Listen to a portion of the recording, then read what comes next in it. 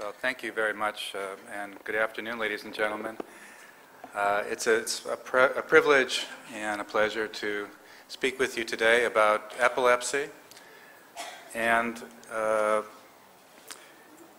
do so, I thought I would first provide you a brief overview of what epilepsy is and what epilepsy is not, and then to discuss with you how epilepsy can be a disabling condition. And having discussed the ways in which epilepsy can be disabling, then to propose ways to overcome the challenges of disabling epilepsy, and to suggest to you that India is in a particularly unique position to lead the world in undoing the disabling aspects of epilepsy.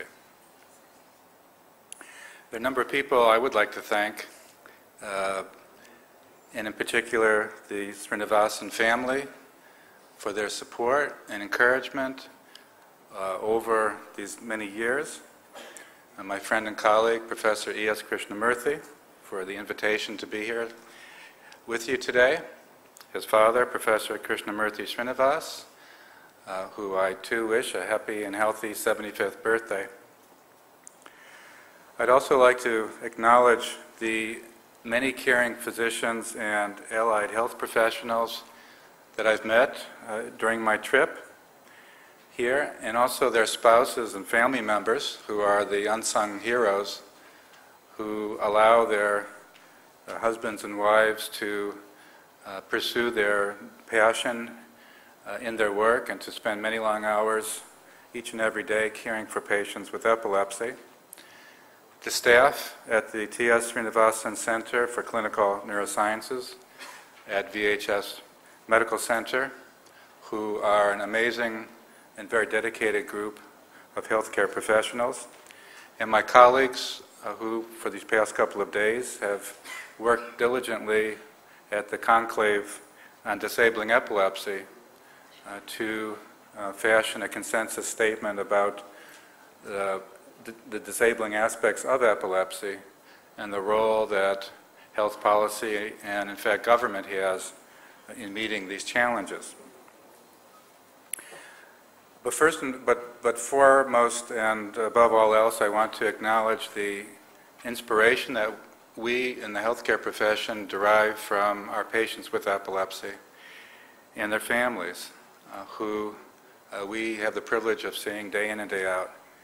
And yesterday we heard from two particularly remarkable people, Dharma, a mother of a child with epilepsy, and Ignatius, a gentleman who has had epilepsy his whole life, but despite that is a very productive businessman.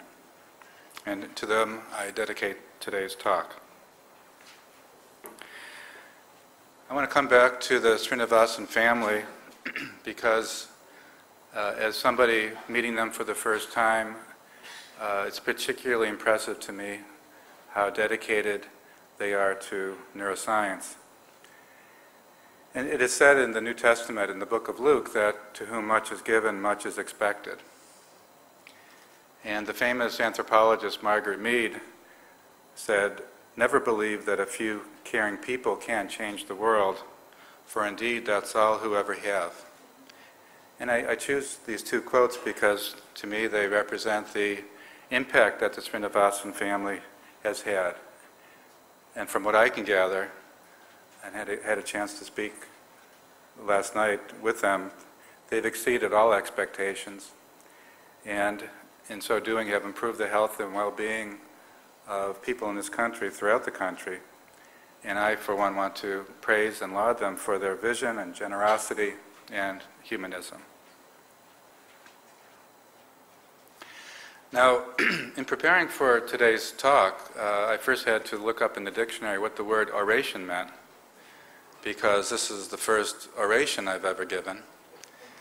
And thankfully, with the internet, it's not difficult to find definitions. And there were two definitions given. One is a formal speech, especially given on a ceremonial occasion, and I suppose that's fitting today. And the other is a speech delivered in a high-flown or pompous manner, which really isn't my style, as my friends know. So, but what I want to focus on is the origin of the word oration from Middle English oration, which means prayer.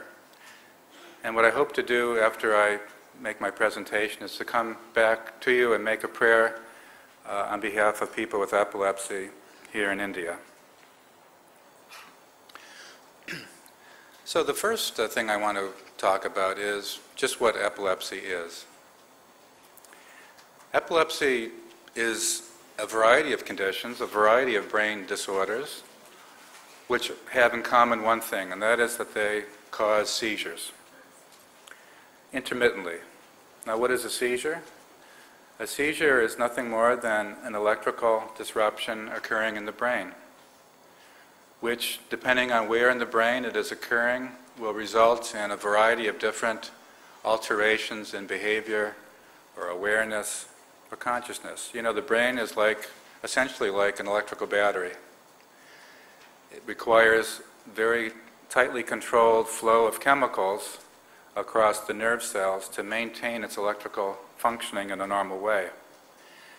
And when, for unclear reasons, that flow of chemicals across the nerve membranes is disrupted, the consequence can be a sudden surge in electricity, which we think of as a short circuit. And that short circuit temporarily disrupts the function of part of the brain, much as a short circuit would disrupt a certain electrical circuit in one's house or in one's car or motorbike. That's why we sometimes refer to seizures as brainstorms, figuratively speaking, because it is an electrical storm affecting the brain that comes and goes. Now, as you can imagine, since the brain is a very complicated organ and subserves a number of different functions, that the nature of the impairment of behavior caused by a seizure will depend on exactly what part of the brain is affected by the seizure. And consequently, from one person to the next who has epilepsy, the nature of the seizures may be very different, yet they both have epilepsy. The range of alterations in behavior can be as minimal or as mild and inapparent as a funny feeling the person experiences, a strange internal sensation that only they are aware of. But to somebody else, there'd be absolutely no indication something is wrong. Or it can be, at the other extreme, a convulsion, or what we call a tonic-clonic seizure. And for centuries, it was the convulsion that was best known as a type of seizure because it is, of course, the most visually dramatic form of the condition. If the seizure occurs in the part of the brain that is important for memory, then it's likely it will affect awareness or concentration or consciousness. And so the person may look awake, but in fact is not aware of their environment or conscious. And seizures, because they can take so many different forms, are often mistaken as other conditions. For example, daydreaming, particularly in the case of a child who's having what we call absence seizures. They may appear to come in and out of attention as if they're daydreaming. Or misbehaving. Parents often think early on that their child might be misbehaving if they have changes in behavior that are otherwise unexplainable. Or it may be mistaken as a form of mental illness, which is one of the reasons why over the centuries epilepsy has been misunderstood and stigmatized. Or if it occurs in an older individual, it may be mistaken as a heart attack or as somebody in the throes of dying. And it's not unusual for a parent, the first time they witness their child having a convulsion, to be concerned and afraid that their child is dying.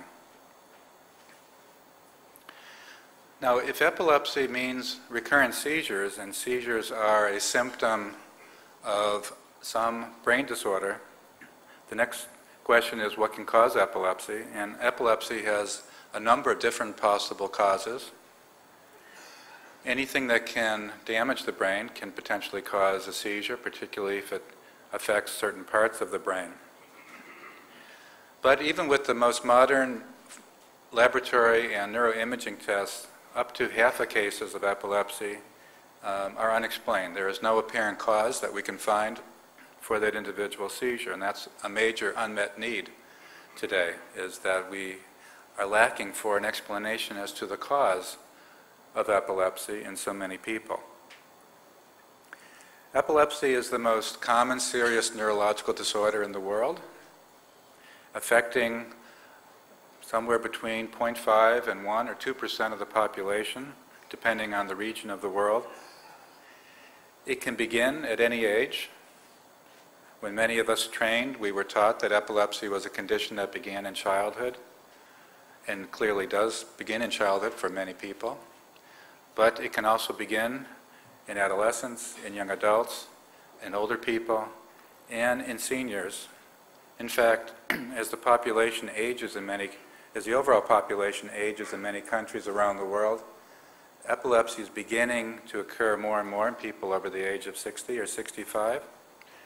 So much so that it is more likely that a person with epilepsy in my clinic will be over the age of 65 than a child. In other words, more people will be developing epilepsy in later years than in childhood, and that's simply a reflection of the changing demographics of people in the world. Once epilepsy is suspected based on seizures, then typically a series of tests are undertaken to look for the cause, to confirm or substantiate the diagnosis with test results. And so the two most common tests that are used would be either a CAT scan or an MRI scan, looking for abnormalities in the brain structure, and an electroencephalogram, or an EEG, which records the electrical activity of the brain. Like a voltmeter would be used to investigate an electrical circuit. And there are very characteristic abnormalities in the EEG that can support the diagnosis of epilepsy, particularly during a seizure. But again, many people who are diagnosed with epilepsy may have perfectly normal CAT scans or MRI scans or EEGs. Now, when a person with epilepsy goes to see the doctor, there's very little that the doctor can see in that person to make the diagnosis. It's nearly entirely a matter of communication, verbal communication, between the person or their family members and the physician. Because it's usually the case that the seizure occurred sometime in the past, leading to the initial evaluation. What this means is that the accuracy and comprehensiveness of the information discussed with the physician is extremely important in making the diagnosis. And communication is a two-way process, requiring a careful listener and an empathetic physician who is willing to spend the time with the patient and the family to try to understand exactly what happened.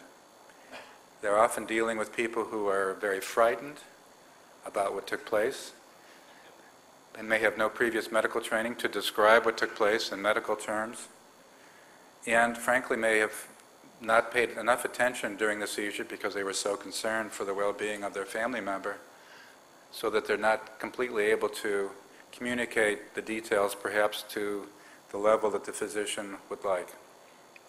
And one thing we stress with our trainees and young doctors is the importance of communication, both during that initial visit and from that point forward. It's critical. Now I want to show you a few examples of people having seizures. These are a series of videotapes that were produced by the International League Against Epilepsy, and the patients were quite willing to have their seizures seen in settings like this. And the main reason I'm showing these videos to you is to point out the differences in behavior that can occur from one person to the next who has epilepsy. In all these circumstances, to the left of the screen you'll see a scrolling set of squiggling lines. That's the EEG, or brain waves. being recorded using electrodes that are put onto the scalp. And right about now, this gentleman is starting to feel the seizure coming on. And if you were a casual observer, you may not fully realize that there was anything amiss, but he's very well aware of the sensations of having the seizure. And the purpose of him having this EEG is to document that the seizure, that in fact his changes in behavior are seizures. As you can imagine, events like this would not necessarily be thought of as epilepsy to a family member or even to the individual. And for that reason, it's likely that our estimates of the prevalence of epilepsy are low, that there may be other people experiencing seizures on a recurring basis, subtle perhaps as this, that don't recognize it as a medical condition and therefore don't seek medical attention.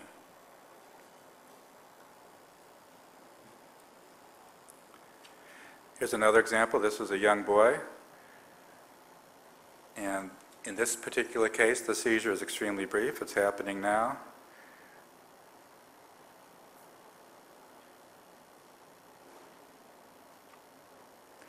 He's aware of his environment during this period of time. He can tell you later what took place.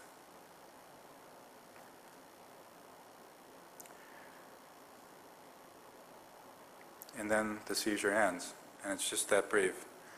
So of course, if the family member missed it, it would be as if it didn't occur.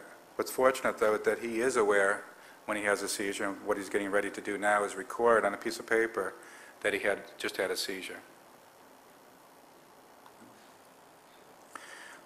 This is a more dramatic form of epilepsy. This is a seizure that begins on one side of this gentleman's body and then spreads to become a tonic-clonic seizure, or which is another way of saying convulsion. And he has some feeling that a seizure is about to occur. That's why he took his glasses off. So he has a warning, what we sometimes call an aura, which is fortunate for those patients who have that because they can take measures to protect their safety if possible. You see the seizure beginning on his left arm, and he's conscious at this point, but soon will lose consciousness as the seizure spreads throughout his brain, spreads throughout the networks of brain cells, causing the tonic-clonic convulsion. And this is, as I mentioned earlier, the most visually dramatic form of epilepsy, which has been recognized for centuries and accounts for most of the stigmatization and misunderstanding of epilepsy. Now at this point, the people here are helping him down, and there are very specific safety maneuvers that can help reduce the likelihood of injury to somebody at this point. There are other things that have been talked about or passed along, such as putting a spoon in the mouth, which are actually counterproductive and are not to be done. And as this seizure continues, this is now the tonic-clonic phase of the seizure. It will eventually end. And you see on the EEG the manifestations of the seizure electrically, bursts of electrical discharges that get progressively shorter in duration. Then the seizure itself ends, which begins a period of time we call the postictal state, or the after effects of the seizure. And the after effects of the seizure can last minutes to even hours, or in the case of a 60 or 70 or 80-year-old can last perhaps even days. And I'll explain some of the symptoms that can occur during the postictal state shortly. And I'll show you one other example, and this example points out how unusual or bizarre a seizure can look, and this gentleman is now having a seizure. And if this is the way that a seizure affects a person, it's not unexpected that somebody else may think this is a form of mental illness or a psychiatric condition, and it's not unusual for somebody to be referred initially to see a psychiatrist only to be found to have epilepsy. And it's just a matter of where in the brain the seizure occurs to result in behavior that we saw. So you can see how different from one person to the next epilepsy can be. And that is a source of confusion to the public, as well as to clinicians not trained in epilepsy. But it's perfectly understandable given the complexity of the brain and the impact that these short circuits can have depending on where in the brain the seizure occurs. Now, patients experience seizures, though, in their own way as well. They don't experience it the same way we see it. And this is what patients will tell us in the office. And those who are aware of their seizures often have symptoms that are extremely unpleasant or foreign, and these occur in a stereotyped way during their seizures and influence how they feel about their epilepsy and the understanding that they come to about their condition.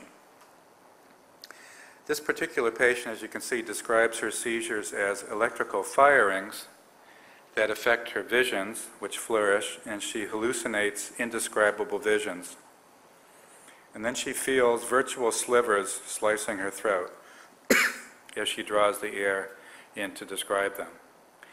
And then she feels physically moved, sucked down into the explosion, fumbling through the chaos, landing disembodied from the intensity.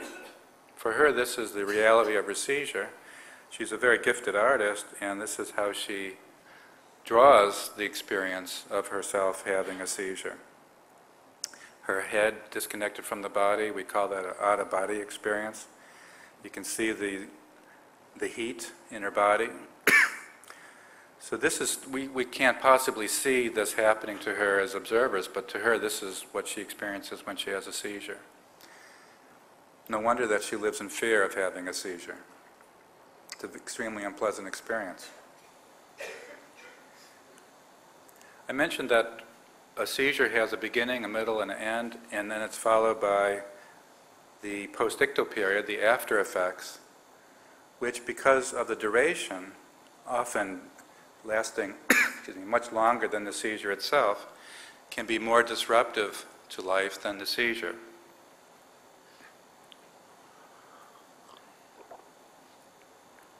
And there are a number of symptoms that commonly occur during the postictal period as well. First and foremost, fatigue or the need to sleep, and it's quite remarkable how after a 2 or 3 minute seizure a person may need to sleep for minutes to hours. There's confusion as if waking up from an operation, change in perception, headache or other bodily pains, particularly with a convulsion that may have resulted in injury, and a variety of changes in mood such as embarrassment or depression, even suicidality. And it's worth pointing out that we have no specific treatment for the postictal period other than trying to control the seizure itself. And yet this, for many patients with epilepsy, is the most disruptive part of the condition. Here's how another person with epilepsy described their postictal period. She says that after a seizure she gets an overwhelming sense that everything she knows intellectually to be present is actually distant in time and space, like the sort of sense associated with the recollection of an old memory, or déjà vu. With that, she has a powerful sense of anguish, pain, and loneliness. She doesn't remember the seizure, but she remembers how she feels after the seizure, and this is how she draws it. And can you imagine experiencing this sense of being floating in space until your mind returns back to normal, of being disembodied and mutilated in this way? It's quite remarkable, and again, no wonder that she lives in fear of having seizures, because she will experience this when she has a seizure. And there's no way that she can talk herself out of it or avoid it. It is a obligatory part of having a seizure for her. After a seizure, a person might feel ugly, and they feel that they look ugly to other people, as shown here. By the way, I should mention that I collect the art of people with epilepsy, And most of the art I'm showing has been drawn by somebody with epilepsy. This is a German artist who has epilepsy, again showing how she feels. She believes that she looks like an ape after a seizure. And for her, that is actually the way she wants to look after a seizure, which is quite sad. And the reason for that is because one time during the postictal period, when she was helpless and not in full control of her faculties, she was raped. And so she hopes that to others, particularly would-be perpetrators, that she appears ugly and undesirable after a seizure. I've had patients who have been robbed if they've had a seizure out on the street, carrying a package, Christmas package, for example. I'm sure my colleagues have had similar stories as well. So that gives you a sense of what seizures may look like to other people, and also what seizures may feel like to those with the condition. Well, the good news is that the outlook for complete control or suppression of seizures is quite good for approximately 2 out of 3 patients with epilepsy. With the emergence of a number of new medications over the past 10 and 15 years, this figure has increased somewhat. However, the problem is that despite having complete control of their seizures, about half of this group of patients will be experiencing side effects from their medications on a daily basis. Side effects such as fatigue, trouble concentrating, decreased short-term memory, double vision, or trouble with balance. For our medications to stop seizures, they need to get into the brain, and the medications circulate throughout the brain and can have side effects on other normal neurological functions. 1 in 3 patients approximately with epilepsy who have access to medication and can take it on a continuing basis, unfortunately cannot gain full control of their seizures. And while their seizures may be reduced in frequency or severity, they nonetheless still occur.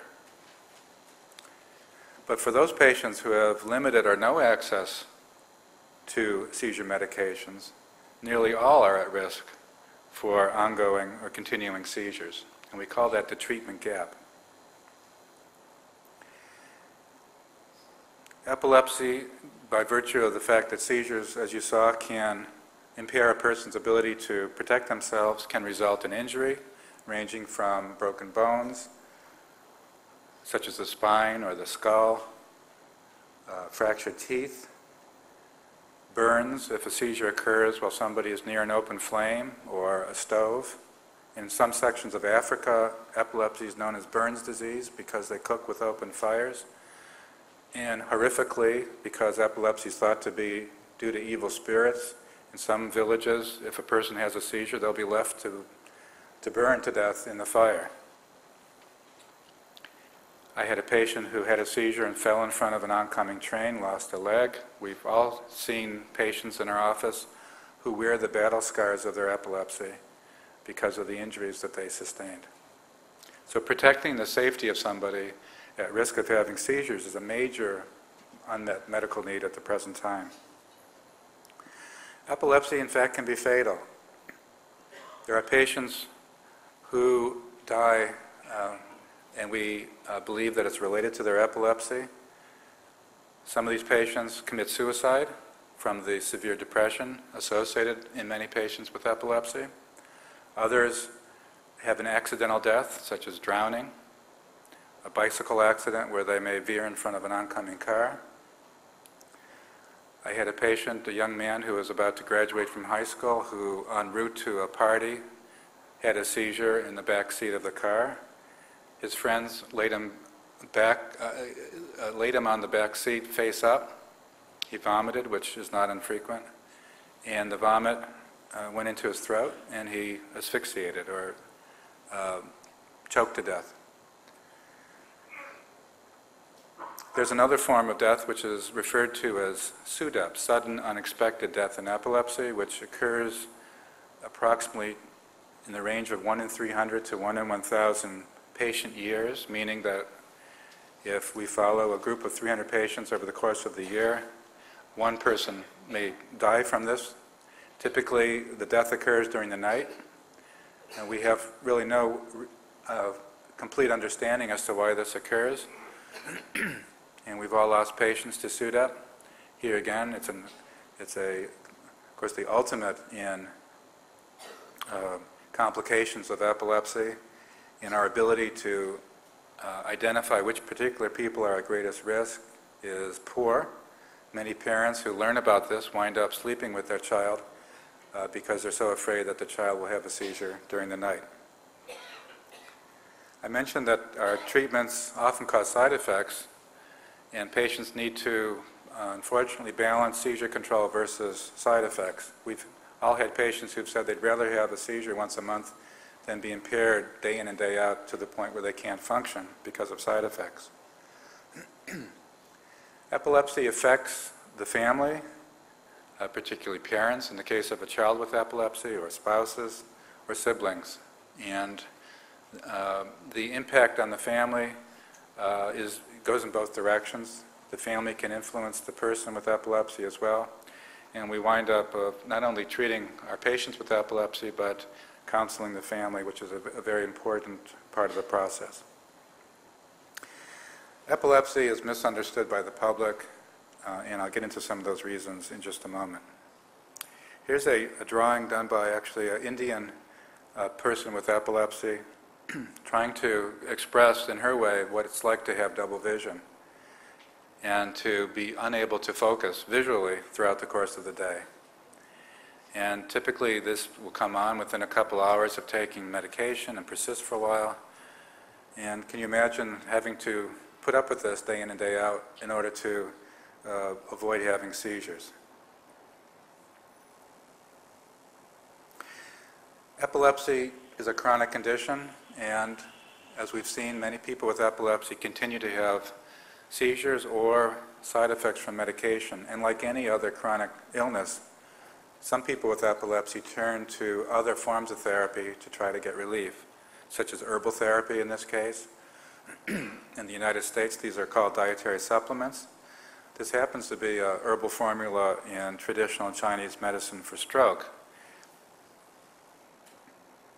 Or throughout the world, people may turn to alternative healthcare practitioners, in this case a shaman. This is a photo from a paper that's in press by a group of epileptologists. This is a picture taken of a patient in Chandigarh, I might be mispronouncing that, here in India. And this patient sought out the help of this shaman because his seizures were not well controlled.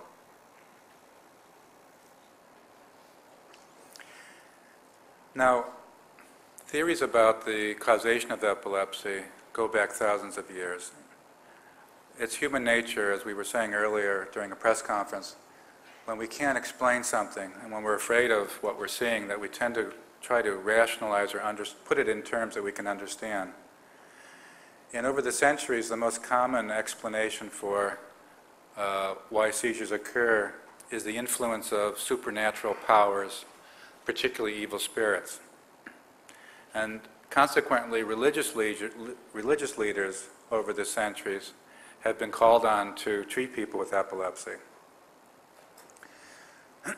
And there's a famous story about a boy with epilepsy in the New Testament. And in that story, a father brings his son into the presence of Jesus to be cured of his epilepsy. And the story is repeated several times in the New Testament. And it's quite a remarkable story to read. But as Jesus is talking to the father, the child then has a seizure in the story and lays motionless after the seizure's over. As you saw, the gentleman who was helped to the floor was motionless after the seizure. And back then it was taken to mean that the person had died, when our explanation today might be it was a post-ictal state. But at that point, Jesus, who in the time believed that seizures were caused by evil spirits that literally seized the individual, treated the patient, or treated the boy, if you will, by casting out the evil spirits. And that is depicted here in this painting called Transfiguration, which is painted by Rubens, a Flemish painter from the early 1600s. And you can see the boy here in the midst of a seizure, his parents here. And I show this picture at this time because it very accurately depicts the fear that's going through the minds of the parents during the seizure. And these are quotes from parents I worked with who described what they were feeling when they witnessed their child having a seizure for the first time. His breathing was irregular, he was turning blue, he looked to me like he was dying. Another parent said, I literally felt as if my son's life was slipping through my hands and I was helpless to stop the process. And over 400 years ago, Rubens or his apprentice, whoever painted this part of the painting, must have known parents of a child with epilepsy, because you can see on their faces how horrified they are. And many parents, having witnessed a child have a first convulsion, develop almost a post-traumatic stress disorder and are terrified of their child having further seizures. And that can have a number of consequences, including overprotecting the child, which in the long run can be counterproductive. Now, the painting is also very perceptive in the way it depicts the people in the environment who are witnessing the seizure. When you talk to people who have witnessed a seizure, particularly a tonic-clonic seizure, if they're being honest with you, the first thing they'll say is they had the urge to run away, to flee, to get away. It wouldn't necessarily be the politically correct thing to do, but it brings, if you're not familiar with this, the first time you see it, it's very frightening, and there's no way around that. And many people feel like running away and getting away from the situation. Can you imagine being a person with epilepsy, knowing that if you have one of these events, people around you want to get away from you as fast as possible? And you can see that here in the body language of the person seeing the seizure. He wants to put distance between himself and the child. So extremely perceptive painting of this biblical scene.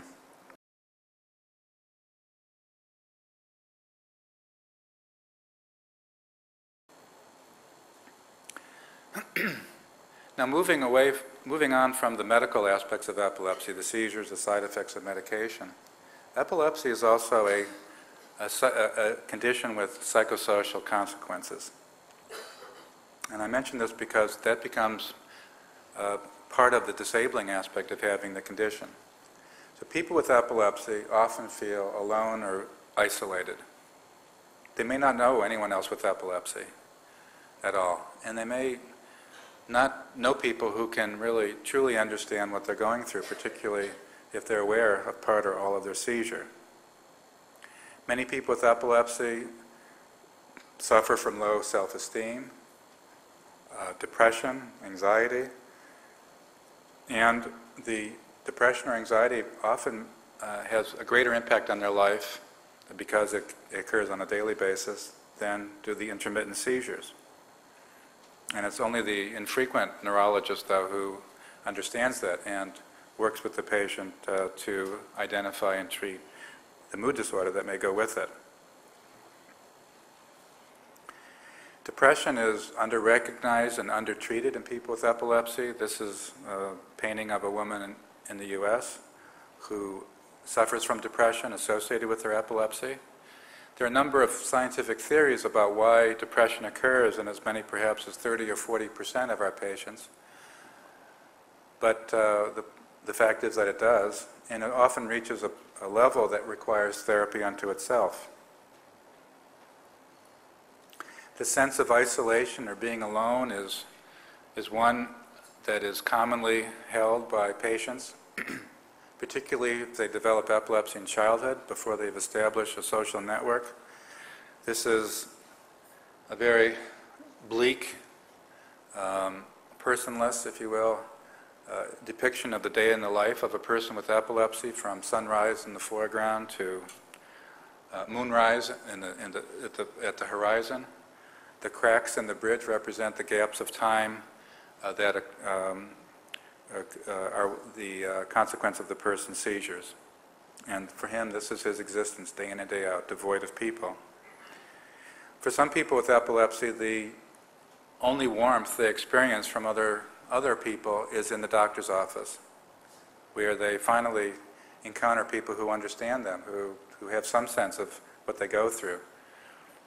And we see patients who are doing well from the standpoint of their seizures, and we say, well, I don't need to see you every couple months anymore. Let's make it a year. And they complain, why can't I want to see you in 2 months from now? And the reason is because that we may be the only friendly, empathetic, understanding people that they encounter on a day-to-day basis. So for some people, they just simply don't want to leave the house, and they become homebound. It may be that only in their bedroom do they feel, like a person. Part of the reason for that is that epilepsy is highly stigmatized. It's one of the most stigmatized medical conditions. And stigma can be in the mind of the person, we call that perceived stigma, or it can be actual stigma, as occurs in discrimination or in a person being denied some benefit. But I think it's really important to understand that a person with epilepsy may believe others have a certain attitude towards them when they may or may not. If they don't, we call that perceived stigma. And perceived stigma can be just as disabling as enacted or actual stigma. The diagnosis of epilepsy brings certain legal restrictions. Professor Krishnamurthy mentioned driving earlier. Often a driver's license is lost for a period of time. There may be decreased opportunities for activities that we take for granted, such as education, employment, socialization, marriage, starting a family. And as a result of any or all of these psychosocial consequences, epilepsy often prevents a person from living up to their full potential, from succeeding in life in a way that they are capable of, or making a significant contribution to society. Here's a very interesting and sad picture. The artist here is German, and he's flat on his back, just waking up from a seizure. And what he sees is people looking down at him. Both literally, they're looking down at him on the ground, but also figuratively looking down at him, meaning in a denigrating way. People with epilepsy who perceive this feel that sometimes they're below the level of, they're in a different level of society. And they may come to believe that everyone they meet on the street views them in that way.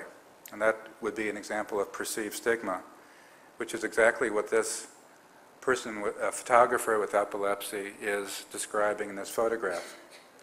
Here he sets up the scene to show a clown, which is in the middle of this busy railroad station. And the statement he's making is that he, as the person with epilepsy, believes he looks like a clown to everyone around him, meaning that he looks like a total different person in society. But the reality, which this photographer recognizes, is that no one is paying attention to him, that he is being viewed just like anybody else in that railroad station. So that in the minds of these other people, he looks like a normal person. But because in this case, the person with epilepsy believes he is a clown or an object of ridicule in society, he tends to engage less in society, and that perceived stigma is a disability, and one that is very difficult for us to help a patient get past. Now, in previous decades and centuries, people with epilepsy were dealt with by removing them to a special place, a colony, For example, epileptic colony, much like people with leprosy, would be removed from society. The last such colony in the United States closed in the 1950s, but these were throughout Europe and throughout the world. This is a drawing that appeared in a Parisian magazine in the early 1800s showing people at an epileptic colony, and it depicted these people as comical figures in a very denigrating way, which was politically correct at the time. Stigma or discrimination is perhaps not as overt as it was in the past, but still occurs. And people with epilepsy can also feel marginalized or dehumanized by medical tests and by physicians. Not that we intend to do that, but if the person with epilepsy thinks that they're nothing more than an MRI scan or an EEG or a seizure drug level to the clinician, they feel less a person. This is the artist from India who is showing this and what she felt like when she had an EEG test, that she felt this really was dehumanizing. And here's a patient who expressed this sentiment by creating what appears to be an MRI scan with his hands across it saying, no, I'm not just a brain, I'm a whole person. These are reminders to us that who is before us is a person, is somebody, a member of a family, and not simply a test result or a person with a blood level. Now, that is what epilepsy is. What is epilepsy not? Epilepsy is not a curse. It's not witchcraft. It's not the realization of a sin in a previous generation. It's not equivalent to mental illness. It's not something to be feared or rejected or avoided. It's not contagious. And it is also not a supernatural gift or a blessing, which is culturally the view in some parts of the world, such as among the Hmong people, H-M-O-N-G, which is a group who originated in Laos and Cambodia, for whom a person with epilepsy has one foot in this world and one foot in the world to come, and is viewed as having a gift, a supernatural gift. There are many people today who do not agree with this slide, for whom epilepsy is a curse, is witchcraft, is a mental illness, or is contagious. I'm ashamed to say that in the United States, a survey of adolescents done a few years ago revealed that half of the adolescents believed that epilepsy was contagious, that you can catch epilepsy by simply watching a seizure. Now, it used to be that physicians believed that as well. I have a textbook from the mid-1800s by Sutherland, which says that you can contract epilepsy by watching a seizure. And the treatment was, of course, to remove the person with epilepsy out of sight to one of those epileptic colonies. But we have an obligation to educate the public that epilepsy is not these things. It's a brain disorder. This notion that epilepsy is due to evil spirits, again, dates back centuries. And here is another depiction of that scene from the New Testament in which Christ is casting out the evil spirit. And in this particular version, you can see a cloud leaving the child's mouth. That's the evil spirit leaving the child. I should mention that the very interesting part of the story after that is that Christ recommends a couple ongoing therapies to the Father, one of which is prayer, and I think we need to understand more about the potential benefits of prayer. And the other recommendation was fasting.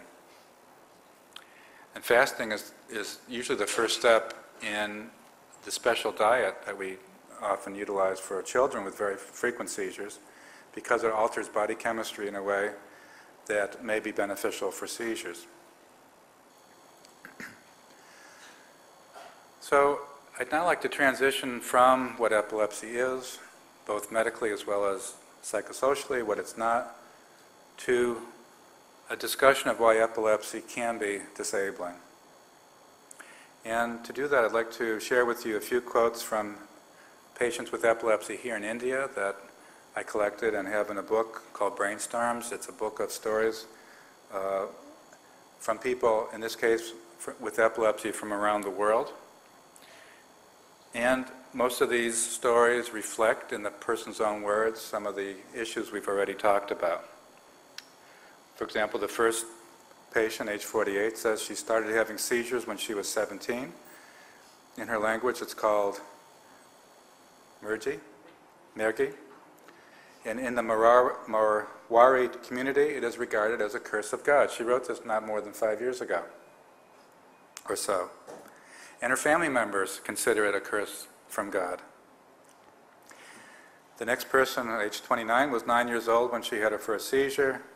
A family friend assisted her over the years, and eventually, when she reached marriageable age, proposed marriage to her. Her parents agreed, but his mother objected, the groom's mother objected, because of the woman's epilepsy, saying it was too risky to marry an unknown who may have a dangerous illness.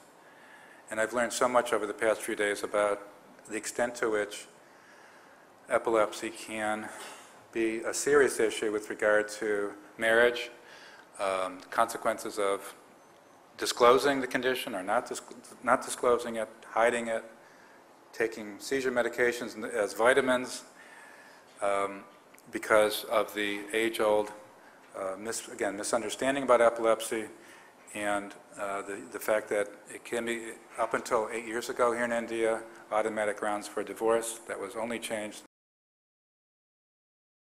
by an amendment to the Marriage Act in 1999. The next patient, age 35, said when she had her first seizure, her mother thought it was because her teacher had scolded her. When she had another seizure, it was the mother believing it was because she had refused to give an apple to a beggar, and she had seizures all the time.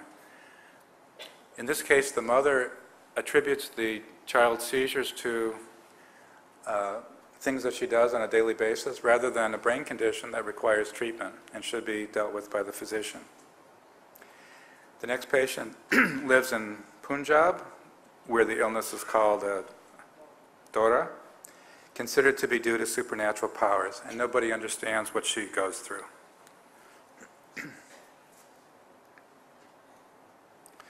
The last two stories here, age 26, neither relatives nor family friends have assisted in arranging marriage. She actually met a young man that she wants to marry, and her family members are against disclosing the epilepsy to the young man.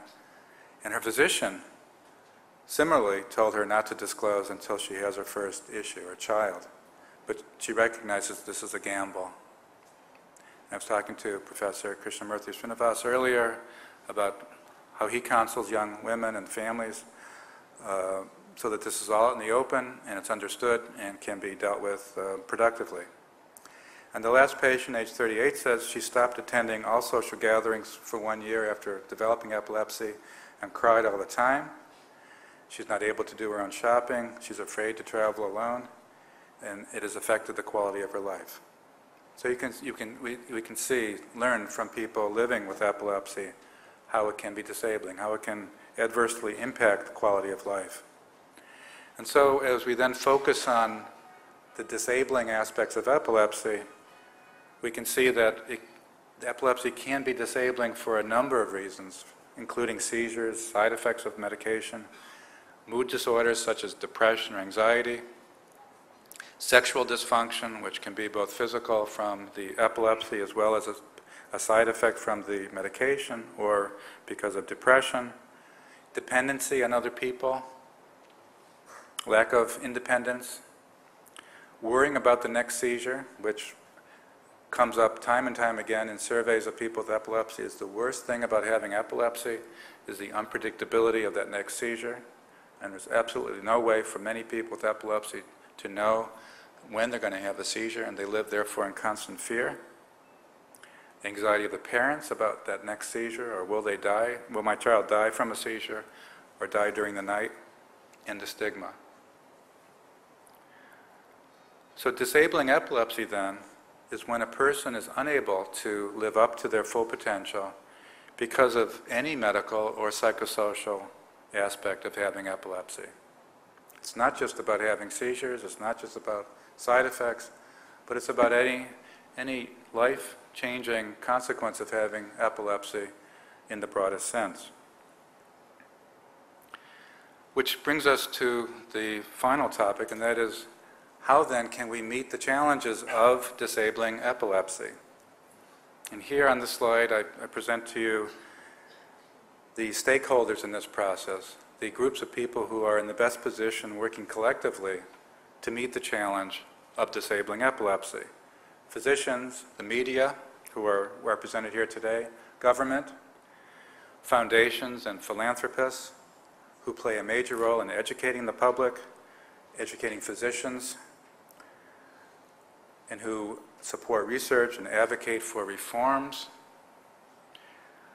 Role models, people who are willing to publicly disclose their epilepsy and stand before others and serve as role models to encourage their peers to speak up and speak out about their epilepsy, as we've seen with other patients in other conditions such as AIDS or even depression or cancer, and of course researchers who hold out the best hope for meeting the unmet medical needs we've talked about. The goal in meeting the challenges of disabling epilepsy is to replace disability with abilities and to move from being disabled to enabled. How can physicians do this? Well, physicians need to approach the care of patients with epilepsy from a different perspective than perhaps they were trained. When we were trained, we were taught to focus on the seizures, the side effects, perhaps the serum concentrations of medications. But as we've seen, that is necessary but not sufficient. There's more to it than just that. And this is a quote from William Lennox, a famous Boston-based neurologist, child neurologist, who made this point over 50 years ago, and saying that as physicians, we need to match modern drug and surgical therapy with practical socio-psychological therapy, to be concerned not only with the turbulent brain waves on the EEG, but with disturbed emotions. He was saying at that time what we are discussing this afternoon. The media plays an extremely important role in this process. And by media, I'm referring to print media, TV, movies, books. Typically, epilepsy is portrayed in a very negative way, especially in movies or in TV shows. The most dramatic, unusual, perhaps, form of epilepsy is often shown for dramatic purposes. Likewise, the words that are used in newspaper stories can unfortunately perpetuate the misunderstanding or the myths about epilepsy. And it's the media that reaches the most people over the longest period of time, and is therefore in the best position to be part of the educational process and to portray epilepsy accurately and realistically, to emphasize the abilities of people with epilepsy, not just their disabilities, and to distinguish between the person with epilepsy and their disorder, to refer to a person who has epilepsy as a person with epilepsy rather than as an epileptic, which is a way of distinguishing, differentiating the individual from their condition. To refer to somebody as an epileptic throughout their entire life conveys the impression that they and their epilepsy are one and the same. Likewise, to refer to their seizures perhaps as not being controllable or not being controlled by medication, but not to refer to the person as uncontrolled. How often we'll read a story about the uncontrolled epileptic. It's not that the person is uncontrolled, it's that their seizure is uncontrolled. For the person with epilepsy, the notion of control is one of the most central themes in their lives, because by nature they can't control their seizures, but they tend to want to be able to control many other aspects of their life. And to be referred to time and time again as uncontrolled is very difficult for them. The government has a key role as well by enacting through law measures to protect and preserve the rights of people with epilepsy, not to restrict or deny access to important activities for people with epilepsy. And I applaud Dr. Krishnamurthy for leading a group here to propose to the state government of Tamil Nadu ways in which they can protect the rights of people with epilepsy, to ensure access to educational opportunities, to employment, transportation assistance with medication, to help them get on a footing to be able to move forward with their lives. We learned yesterday about laws in Germany that do this. We've made attempts to do this in the U.S. as well. And I look forward to learning about the success of the efforts here in this state as well as other states in India. Government also has a role to promote public health programs to eradicate some of the common causes of epilepsy, such as head injury. I understand that the helmet laws here in India or in this state vary from period to period. Head injury is a very common cause of epilepsy, and of course the extent of brain damage can be mitigated by wearing a helmet. Common everyday measures that can lessen the likelihood of developing epilepsy. I believe the government has a role in promoting education in these areas to prevent epilepsy from occurring in the first place. Foundations and philanthropists can and do play a major role in supporting public education, education of physicians, support groups for people with epilepsy, web-based education, web-based ways of interacting with other people. The Indian Epilepsy Society and the Indian Epilepsy Association are very active in this area. I'm affiliated with a website called epilepsy.com where over 200,000 people a month come to our website, and many of them chat with one another to share experiences and to develop a sense of community so that that sense of isolation is lessened.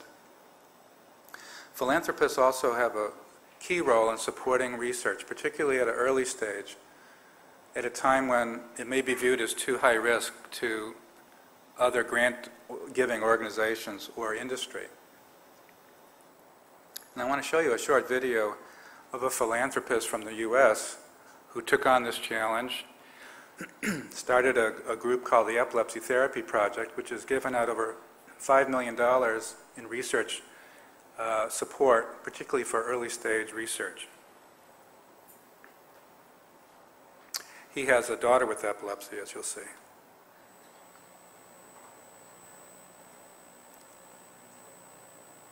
My name is Warren Lammert.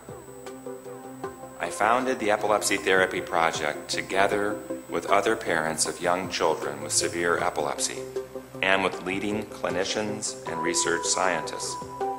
My 10-year-old daughter Sylvie lives with daily seizures, and she is far from alone. Of the 3 million people in the United States and 50 million worldwide who have epilepsy, approximately 1/3 live with active seizures despite all available therapies. Another third achieve control with medications that have unacceptable side effects. I helped start the Epilepsy Therapy Project to raise money for new, more effective treatments. We provide both direct economic support and direction from our scientific and business advisory boards to turn promising research into new therapies for patients. We seek out those therapies which we believe will have the greatest impact on patients' lives in a time frame that is relevant to people living with epilepsy today.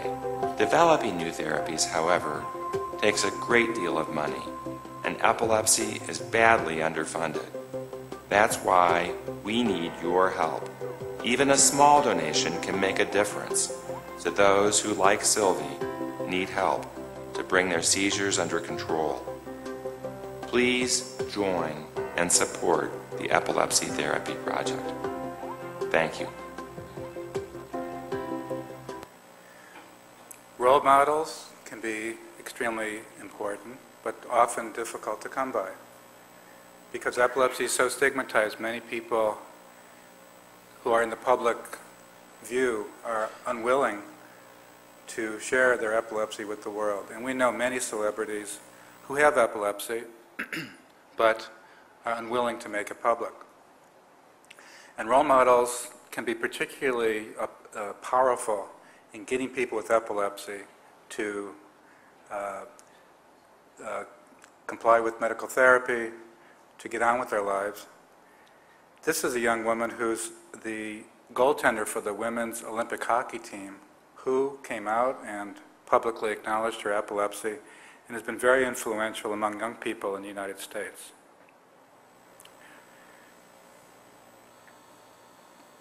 And finally, to meet the challenges of disabling epilepsy, we need to make advances through research to understand and resolve every aspect of disabling epilepsy, whether it's seizures, side effects of medication, the mood disorders, social disabilities we've spoken about, ways to avoid injury or dying as a consequence of having epilepsy, and stigma. Each of these areas requires an intense effort to better understand through research and then programs to actively address and resolve these areas. Now I'd like to conclude with what I intend to be an upbeat message to our friends here in Chennai and from throughout India. And that is that I'm convinced, having been here now my second time, that India is in a unique position to meet the challenges of disabling epilepsy. For one thing, India is blessed with brilliant physicians, healthcare professionals, wonderful medical centers, scientists and engineers, technologists, advanced technologies, world-class pharmaceutical and biotech companies, passionate advocates, as we've met these past couple days, committed people with epilepsy and their families, generous philanthropists. And at the same time, India is challenged by a huge number of people with epilepsy. Perhaps 1 in 5 people with epilepsy around the world live here in India. And it's estimated that over 500,000 new cases of epilepsy occur in this country. And there is a huge treatment gap, a huge number of people who do not have access to or cannot afford medications on a continual basis, and consequently suffer seizures for lack of availability of medication. In fact, when I calculated the number of people in this country that do not have regular access to seizure medications, it's 3 times the total number of people in the US who have epilepsy, which is astounding. And India is also challenged by stigma, which is entrenched for centuries. But I think India is in a position now, the stakeholders, if they come together in a creative alliance, bringing science together with technology, business interests, philanthropy, and government, I believe that there are the components in place, if put together, to demonstrate to the world how to effectively close the diagnosis and treatment gaps and to eliminate disabling epilepsy. What will success look like if that happens? Somebody who is unable to function because of seizures or side effects may become a famous writer one day, such as the list shown here. These are all people thought to have epilepsy. Writers, world leaders, artists, musicians, actors. Somebody in a village who's having seizures for lack of access to medication could be the next brilliant musician. Well, I want to conclude by coming back to my definition of oration. I hope my speech wasn't too formal, and I certainly hope it wasn't high-flown or pompous. But I do want to take this opportunity to offer a prayer to you today. And my prayer for India is that there not be a single Indian who has a single seizure for lack of access to treatments or because of inability to pay. That all people in India with epilepsy live up to their full potential, enabled to derive fullest meaning from life, and that India shows the world how to close and eliminate the diagnosis and treatment gaps. If that happens, what will success look like? We'll have people saying, I have epilepsy, but now epilepsy doesn't have me. How can I thank you for giving me back my life? Thank you very much.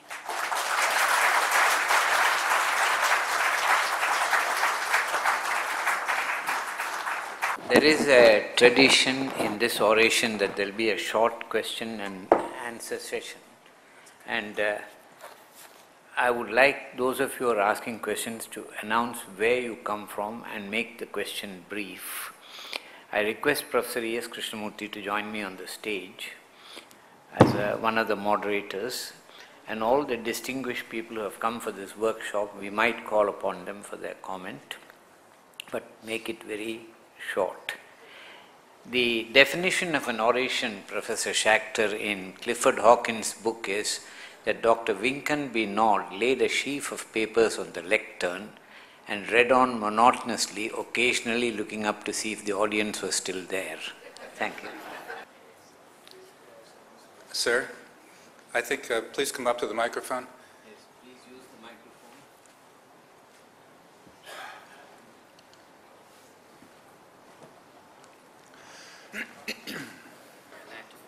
microphone. I'm Dr. Amaswamy, a retired professor of anatomy, ancient person.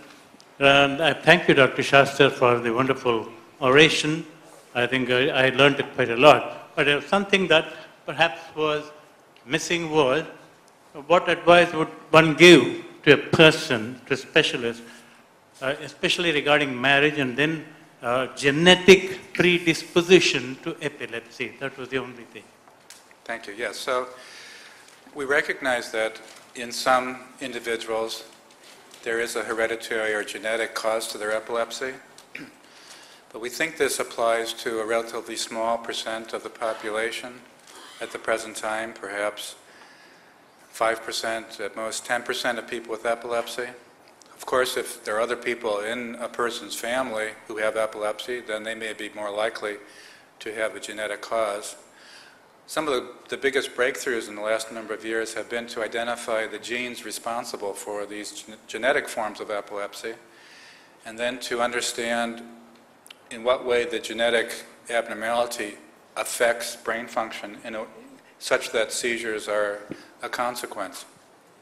Because it's believed that if those mechanisms can be understood, that the therapy will be much clearer. In other words, the way in which medications are chosen to act on those mechanisms would be quite rational, knowing what the actual abnormality of function is.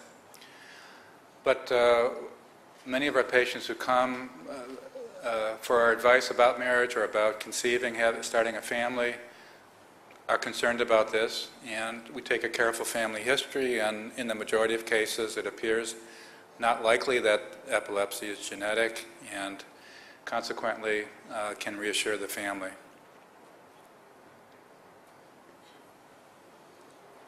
Sir? Srinivasan. I represent a company called Medha Mind Enhancement. Basically, the chairman of the company is Dr. Barry Sturman, whom you might have heard of. We've done some work with epileptic patients here in Chennai, and we have about 6 people who we are working with and have found tremendous changes using neurotherapy or neurofeedback, which was not mentioned in any of these things. I just wanted to get your views on that. Yeah, thank you. So there are a variety of non-pharmacological treatments for epilepsy. that have been written about or have been investigated, and it's quite a long list, including neurofeedback, which trains a person to be able to control their brain rhythms in a way that is felt to be anti-seizure. There are other approaches to this as well, and we encourage research in all of these areas to better understand how effective they are, which patients are most likely to benefit from them. As I mentioned earlier, techniques that reduce a person's stress level can be quite helpful because stress is a very frequent cause or trigger for a person's seizures. And techniques such as yoga, meditation, a variety of mind-body techniques can be helpful in reducing stress levels. Botanicals are an area of interest of mine personally as a non-pharmacological therapy. So we encourage all of these approaches, particularly those that can be affordable and can be accessible and that are safe. Because for so many people with epilepsy, this is an issue. Thank you. Former professor of pediatric neurology. I'm Dr. Kamala, pediatric neurologist. I would like to comment that the triggering factors in childhood epilepsy is also an important factor in prevention of recurrence. Nowadays, the children are so much addicted to TV viewing and video games and so on. And late nights is also a practice in some families where they have their dinner quite late and go to bed late, and the children keep jumping about or playing for a very long time. So whenever we counsel them, parents as well as the children, the lessening of TV watching and late nights have improved the lessening of the recurrence in epilepsy, and this is an important aspect of counseling among parents and children. This is very peculiar to children where they are fascinated by the video games, computer games and so on. Their study hours are much less, and I recently read in the paper that the cell itself can accommodate a full novel in it, and children in Japan, there was an article saying that the teenagers and the young children are so much addicted to this habit. So much so the perversion from the study hours and the habits, the regular healthy habits have been sort of forgotten, and this also triggers the balance in the brain. Thank you for your comments. We want to point out to our patients and families the day-to-day lifestyle considerations that we think will benefit them. On the other hand, we don't want them to lead such a regimented life that they're precluded from growing up and becoming, and being children and maturing into adults. So it's a fine balance. And some parents are overprotective and others are underprotective. And for a child neurologist, I know that this can be difficult, but thank you for that comment. There are some people with epilepsy who can have seizures when watching a monitor or a TV screen. And there was an incident in Japan where many children are very close to the TV set of a cartoon called Pokemon, and there was a flashing light, alternating red and white light, I think it was, and a number of children had seizures and were taken to local hospitals. So it's our responsibility to point out some of these lifestyle issues and moderation, but to do so in a way that parents don't overreact and obsessively shelter their child from growing up in a normal way. Sir? Dr. Venkatadri, a professor, head of the Department of Pharmacology, I want to have a doubt, how frequently childhood migraine and epilepsy, or beginnings of epilepsy in childhood, how frequent they are and how can they be differentiated in that? Because I'm concerned because I have a son who has migraine, but I feel he may be having an epileptic like that? Yep. Thank you. Well, migraine headaches occur more often in people with epilepsy than people without epilepsy. And a seizure can cause a headache, a migrainous-like headache, as part of the aftermath of the seizure. And rarely a migraine headache can trigger a seizure. So there are a number of different ways that epilepsy and migraine headaches can interrelate. But we need to approach each situation individually to try to tease out to what extent there could be, one or another of these conditions in any particular individual.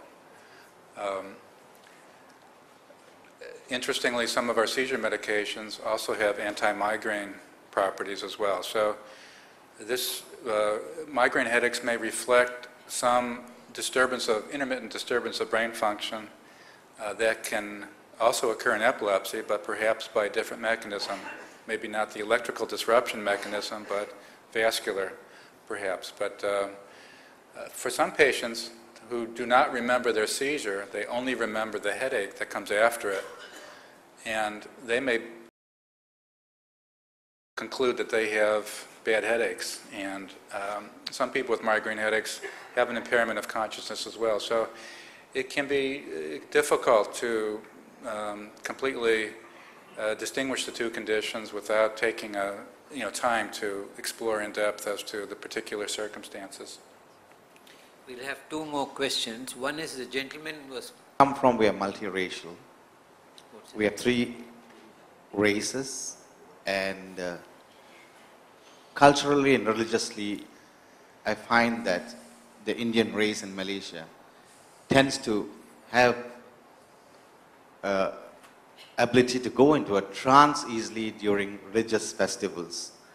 And during these moments of going to a trance, they go into strong involuntary movements. Now, has there ever been a study done between what happens in a trance and what happens to an epileptic patient? Is there something like that that has been recorded? Not that I'm aware of, but I do know that I'm told that some masters of meditation... The question partly. Just 1 minute, sir. Just one second, you answer that.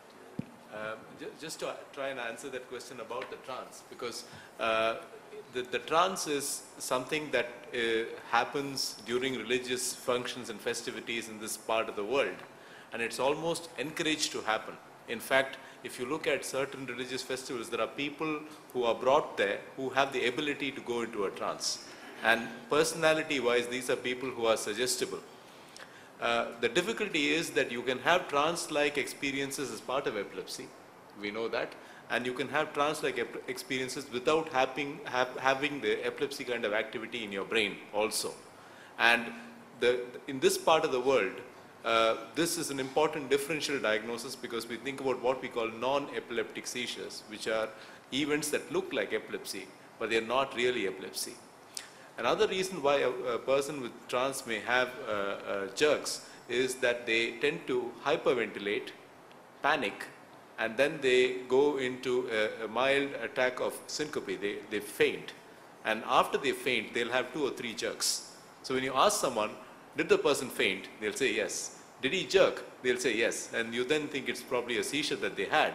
And of course, this illustrates the fundamental difficulty in epilepsy diagnosis, because you're relying on witness stories to make your diagnosis. You seldom have somebody have an event right in front of you. Kamakshi, you wanted to ask something.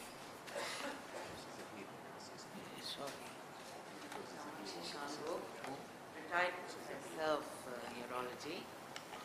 I just want to know why a fit stops at all, and what goes wrong in status epilepticus. Excellent questions that I can't answer, but it's quite remarkable that a seizure can stop on its own, and does, 99% of the time, if not closer to 100%. And what is the reason for that occurring is probably lost or deficient in those circumstances where the seizure doesn't stop, and that's what is referred to as status epilepticus. It would seem intuitive that if we understood the mechanisms by which a seizure stopped, that we could come up with therapies that reinforce that mechanism or reproduce that mechanism. Final question, Professor Zahir. No, I didn't have a question. I wanted to answer this doubt. Oh, right, okay. There's a Mustang. Somebody raised a question to differentiate. Oh, thank you. I think I'm quite audible even without a mic itself. But that is besides the point. Now, there was a question somebody asked that a person in a trance can be differentiated from a person from a seizure. Very much so. This, the neuroscientists in this place have, with the IIT, have done a project in which people who meditate for a long period of time, they have monitored these people, and they have applied all the past spectrum analysis to the EEGs. I mean, that EEG is totally different from the patient, from the EEG of a patient who has a seizure. And the same thing I would say for Dr. Krishnamurthy's problem of hyperventilation. One look at the EEG and you know that it is one, what is a trance and one is a seizure. But I would caution that what shows up on the surface, what shows up on an EEG from electrodes on the scalp may not pick up seizure activity from deep within the brain, and we've all seen examples of that in patients with epilepsy. So, but I appreciate the answer.